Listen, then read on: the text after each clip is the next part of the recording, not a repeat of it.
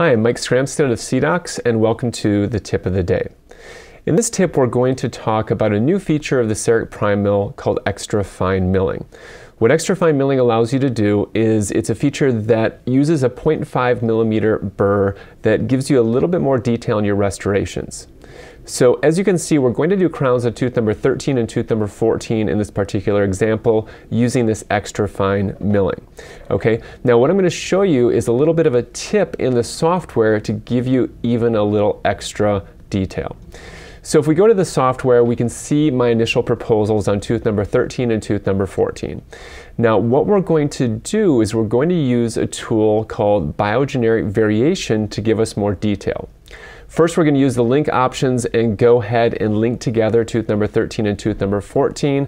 We're going to open up biogeneric variation and then just test some different anatomy. Now, as I move the slider back and forth, you're going to see not only am I getting different wear patterns that might fit this patient a little bit better, but I'm getting deeper anatomy. Now, in the past, the deeper anatomy is not going to matter because we can't mill it anyway, but with this new feature of extra fine milling with the 0.5 millimeter burr, we might be able to do that. So as you can see here, we're going ahead and we're using our tools to finalize this restoration with a little bit more wear on the tips and a little bit more anatomy. And we'll get it a little bit more idealized and then go to the mill preview or the manufacturing phase. Now in the manufacturing phase, when you're using the CDOCS Primemill, you're going to notice you have another option called extra fine milling.